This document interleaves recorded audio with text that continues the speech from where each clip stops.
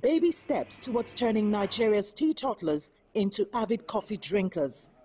This coffee shop, located in the Nigerian capital, Abuja, is an initial step into this market by Classic Rock Coffee, a franchise from India.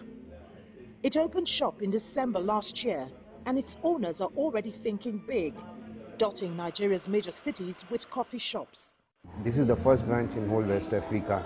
So we are the master franchisee of Nigeria. So we have big plans to open another branches also in Abuja. Next, we are coming up in Lagos Airport.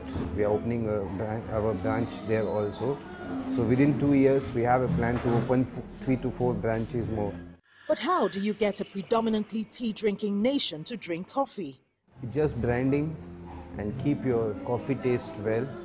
That's what people need. If your coffee is nice and you need to do little marketing, people should know your brand, and that's how you can attract the people to come to. If you are giving a good service, they have a good coffee, good milkshakes and smoothies and all. So people will come here and have a good coffee.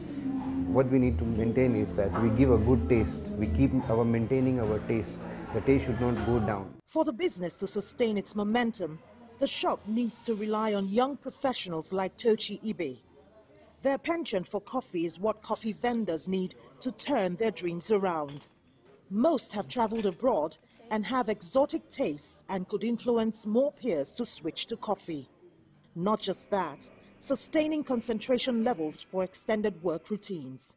I like to work even when it's past midnight. I want to work and then ensure that the task for the day or the task for the week is achieved within the time that I have. And so because of that, I would want to stretch myself.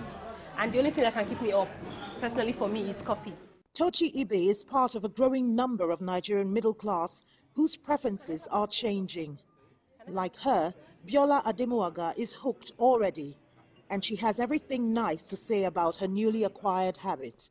I like tasting. I'm a very adventurous person with my taste buds, and I realize that coffee gets me going. It has a jolt that I enjoy, so yes, there's no reason to stop now. Besides the indigenous middle class, Classic Rock Coffee is looking to tap into the expert community here.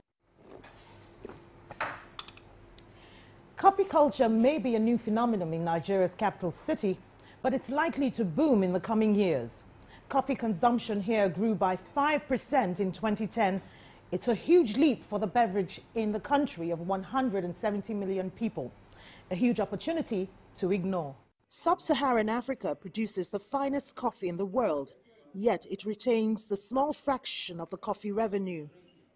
Observers of the coffee trade say major producers can significantly boost earnings if the bulk of the coffee is produced and consumed locally. Kelechi Amekalam, CCTV Abuja, Nigeria.